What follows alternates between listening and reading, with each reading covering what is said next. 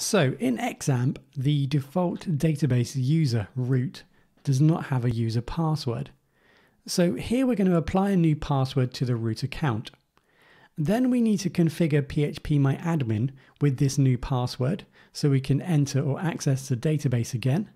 And then I'm just going to show you how to change or update the root or other users' passwords. Probably the easiest way to access or to change the password for the root is to go into your C drive or wherever XAMPP is installed and then open the control panel, then open up the shell.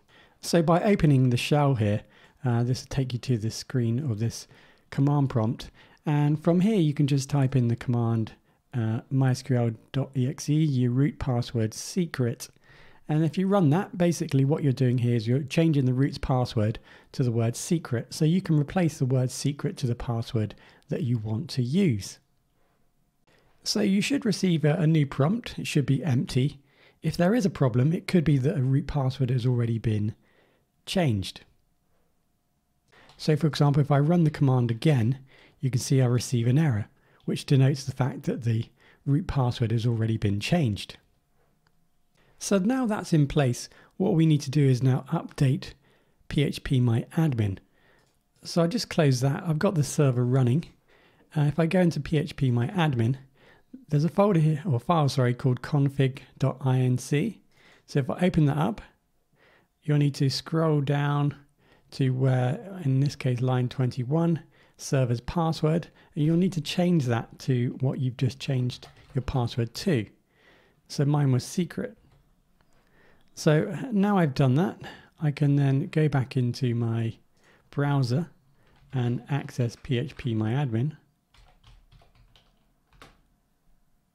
And now I have access to it. So you can see by removing this password, we'll be denied access to PHPMyAdmin.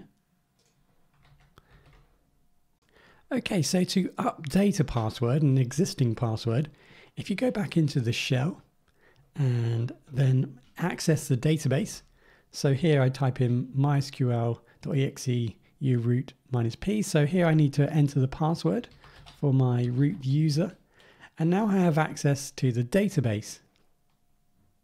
So once you've entered the database, you now need to type in the set password for, define who it is you want to set the password for, which user, and then equals password, and then type in the new password here to change the password or update to the new password.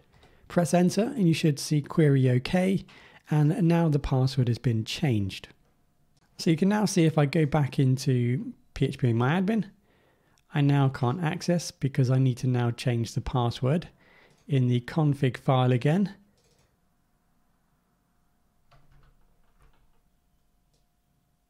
So new password.